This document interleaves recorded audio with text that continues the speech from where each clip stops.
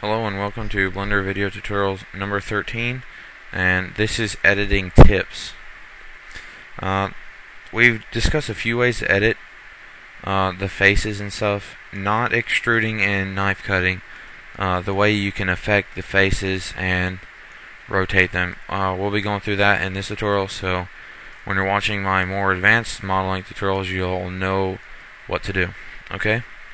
So I'm going to go into top view and delete this, and I'm going to add mesh, add mesh, and I'm going to add a torus, and all these settings are fine. Okay, I'm just going to scale this up. Okay, I'm going to go into side view. See how it's laid down flat along the y-axis, this green one? Well, I want it tilted up, and I want it perfectly tilted up. How you would do this is the same way I did the boot, how I made the top face completely flat. You would just watch these numbers right here, you would hit R, Control, and just rotate until it says 90 degrees. See how it says negative 90? Either way, 90 or negative 90, doesn't matter. Okay, so now it's perfectly rotated 90 degrees, just for more precision modeling. I'm going to just set this to smooth and add subsurfing, just level 1 subsurfing. Okay, instead of editing the vertices and where you can see through it, I'm going to change this to where you can't see through, and I'm going to be editing the faces. Alright,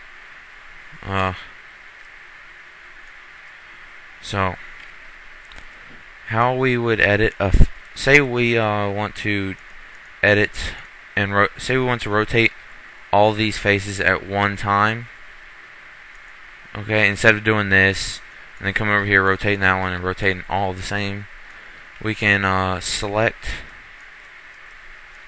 multiple faces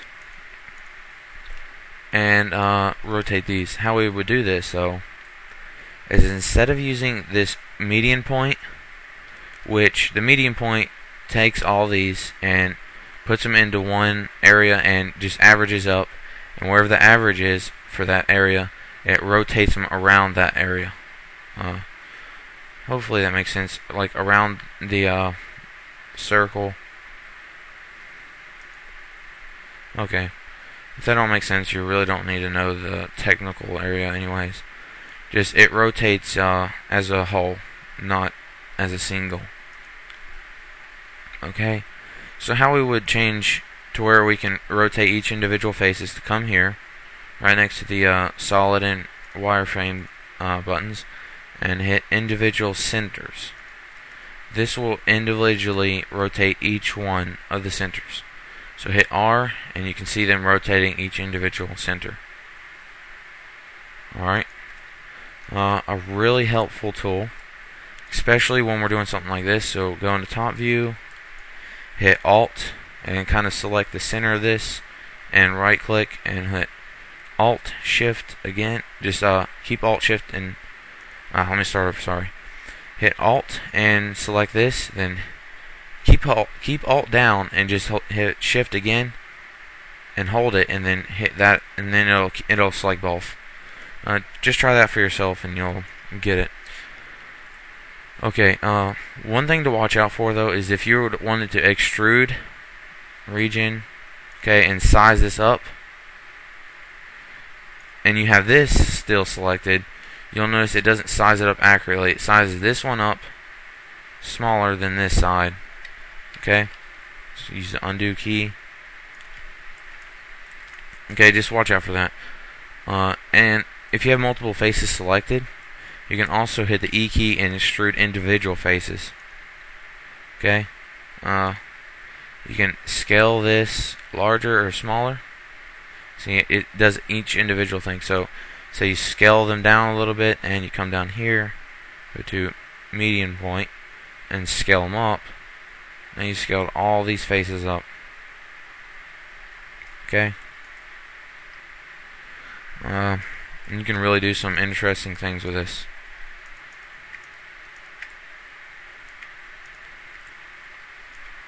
Just for example, You can do something like individual faces, scale them inward, change it to here, scale it all to 0, holding down the control, and AAW, remove the doubles.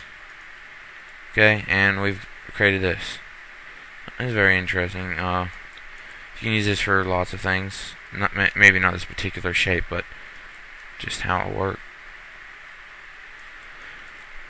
Okay, now for our next session, our next tip, we will learn how to rotate an object around this. Okay, select your one face and come down here and select 3D cursor. Okay, so if you hit R, it will rotate around that. This is really good if you need to rotate something from here to the other side exactly. Okay, hopefully you'll understand that. So that's a very helpful tool. And one more thing for this tutorial is we're going to talk about how to move the cursor around. So if you left click, it'll move. Unselect this by A, and then see how it moves this cursor around that follows wherever you left click. Well, once you've moved this out of the out of the area you don't want it, and you add a mesh, that's where it adds it. Well, say you don't want it there. You want this to go back here. Okay, I'm just gonna move this out of the way. But you can't get this dead into the center of this entire grid, and you want it right here. You'll never get it as accurate as you want. Okay, you'll never get it here perfectly. How we do this is zoom out until you have a pretty good grid distance, where there's not little grids every end of it everywhere. Just kind of zoom out and hit Shift S. This is our snap cursor. Okay, selection. So Shift S, we want the cursor, okay, to the grid. So now the cursor has snapped to this grid because it just finds the closest place. So we're to put it here. Shift S, cursor to grid, it snaps over here. And that is as close as you can get it. So I'm going to move this object back. Okay. And if we want this cursor to be in the center of this, all we have to do is select the object and hit Shift S, cursor to selection. You can just play around with the other settings. Okay, so now this cursor is in the middle of this object. And just keep up with that. That's very useful. And that concludes this tutorial. So hopefully just try to memorize it as best as you can, and practice around with it, test some things out, and just keep watching new tutorials.